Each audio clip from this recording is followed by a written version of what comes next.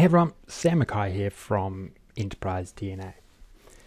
I want to do a unique tutorial here, and I wanted to show you how you can basically segment your data based on any measure, okay? And how you can utilize Enterprise DNA's resources to be able to do it, okay? So what I'm going to do, some of these resources are actually in courses at Enterprise DNA Online. So you might have to do to upgrade to a particular course or upgrade to membership. But I want to you will get a lot out of just the techniques that I'm going to showcase, even if you can't download the resource yourself. But it is also a good opportunity to see, how many resources are actually made available and how you could utilize these to be able to showcase so many different insights into your data. It's out of this world how flexible and versatile this sort of analysis is. Okay, so what I'm going to do, I'm going to jump to the Enterprise DNA support forum here. So I'm just going to go forum.enterprisedna.co. And then what you can do within our forum, obviously you can ask a variety of different questions, but you can also dive into, I'm just going to log in myself, you can actually dive into all of our content at our portal, right? And so I'll just show you. So I'm just going to go portal.enterprisedna.co.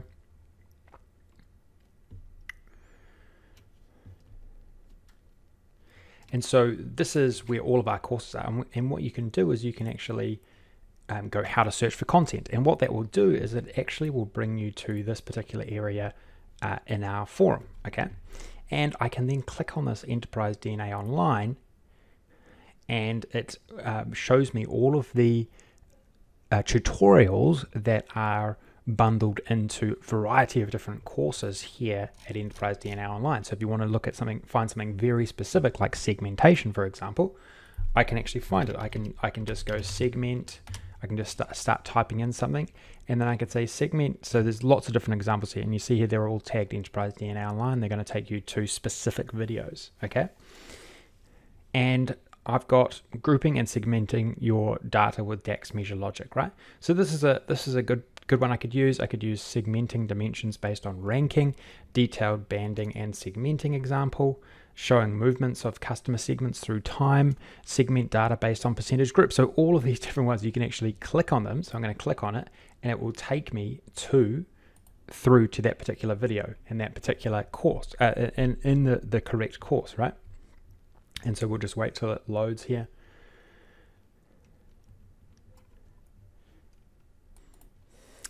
And it's going to take me to this particular course, and then I can actually view this video, but then what I can do is I can actually click and download it as well. And this is how I'm going to show you how we can segment based on anything, right? First of all, I get to the particular resource that I want. This does require an upgrade, but once I get there, I'm going to open up the particular file.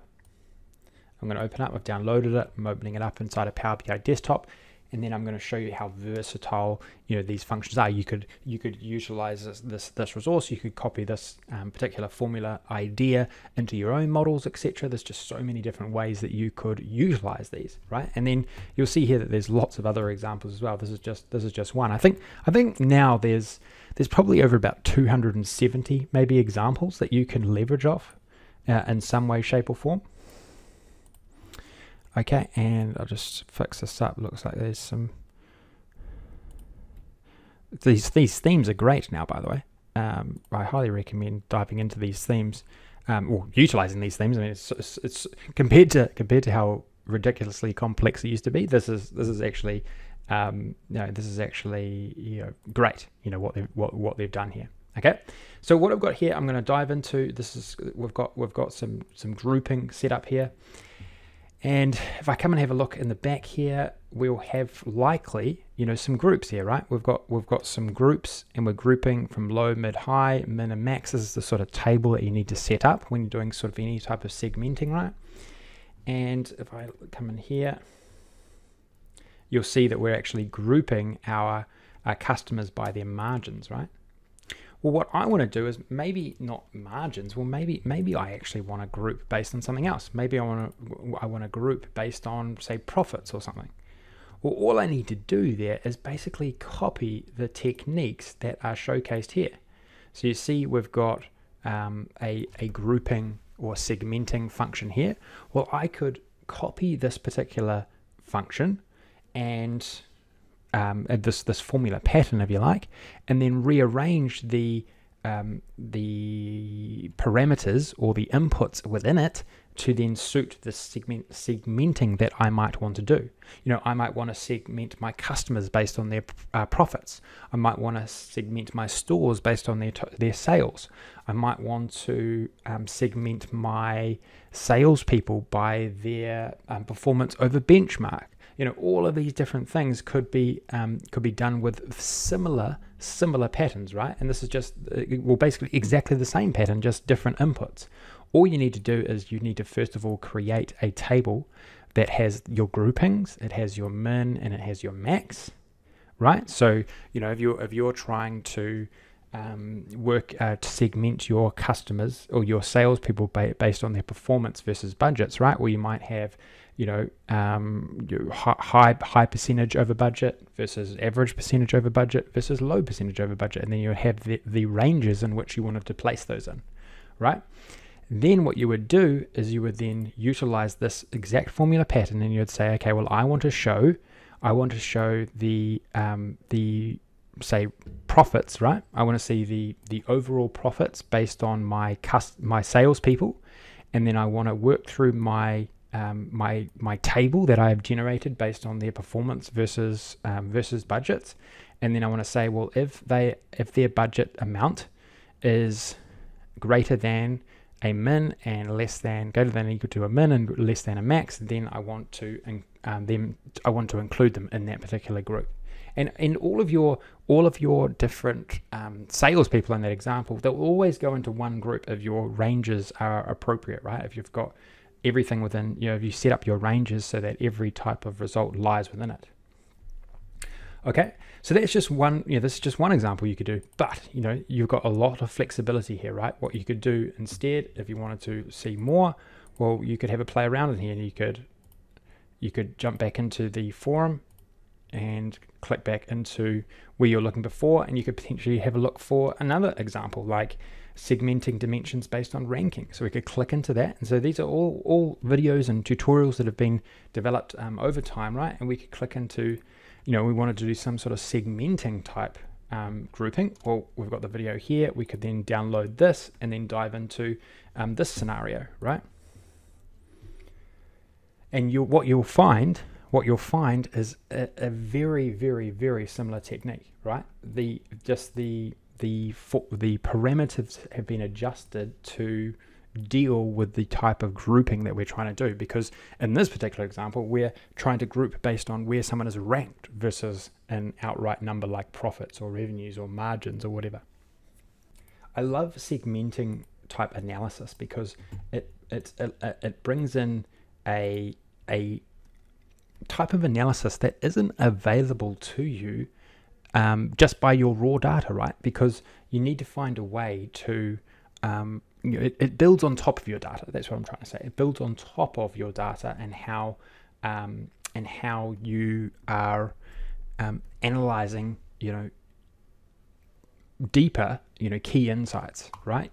Instead of just looking at results as they are produced, like say, you know, the outright results, we're actually adding a bit more color, and we're actually looking at, well, how have you know, how have people changed what are the groups changed through time? I mean, that's one way we could look at it.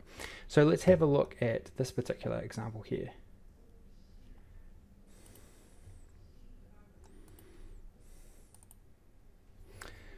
So in this particular example, what we have here, if I can just expand it, and this is a different technique in itself.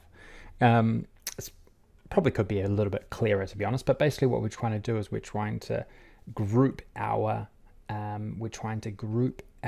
cities based on how they are ranked, basically how they are ranked for their, I think it's margin change. I think it's margin change, or let's have a look.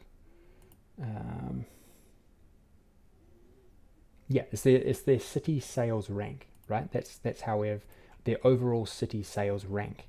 And so what I've done here instead, and this is another great technique, is I've used the switch function, and I've said, okay, well, if the region is, or the city sales rank is greater than 35, then it's the worst. And then if it's less than 10, greater than 10, then it's okay. If it's less than or equal to 10, it's the best.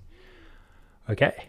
And what this has done, and I think what I've done here is, if we have a look, if we have a quick look at the regions table, this has actually been done inside of the table itself, inside of the lookup table itself. So if we come into our model, you'll see the regions table sits up here, and I've done this particular work inside of here. We've created a ranking based on sales for all the different regions, all the different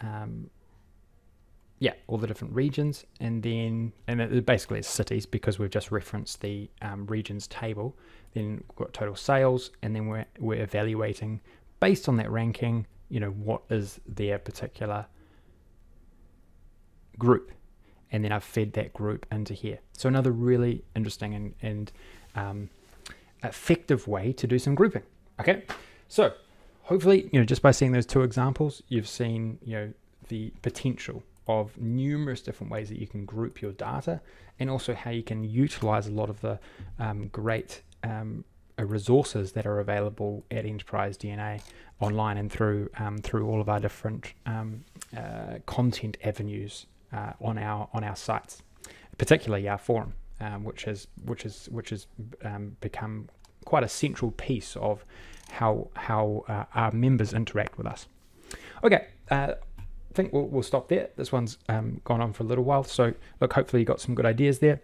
Definitely throw the video a like if you enjoyed it and got something out of it. Always appreciate that, and don't forget to subscribe. Lots of cool content coming out to you very soon. All the very best. Talk to you soon.